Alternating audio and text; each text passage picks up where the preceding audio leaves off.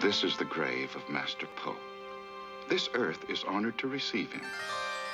May his bones find rest. Philip Vaughn was a great find. You know, he had played fighter pilots and Japanese generals during the Second World War movies. I think this is probably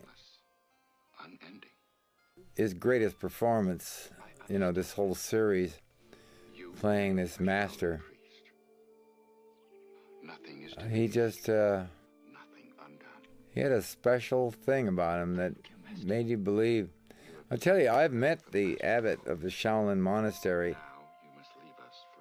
and he's not anywhere near as heavy as this guy.